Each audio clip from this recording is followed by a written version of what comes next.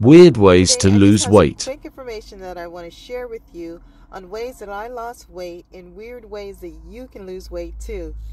I actually lost weight by burning incense. It has something to do with your metabolism.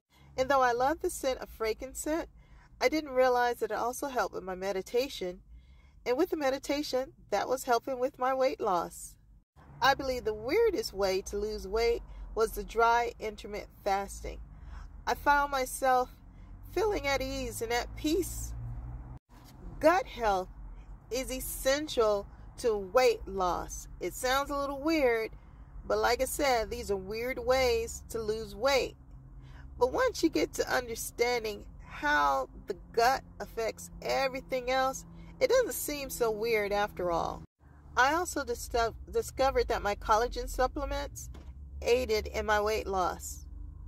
So these are just some quick little tips that I wanted to share with you. You know, every morning I drink my warm lemon water, and then throughout the day I'm drinking ice water. If I do decide to have a meal, it's going to be with a little bit of apple cider vinegar. So these are just some quick tips on how I was able to lose weight, and you can lose weight too.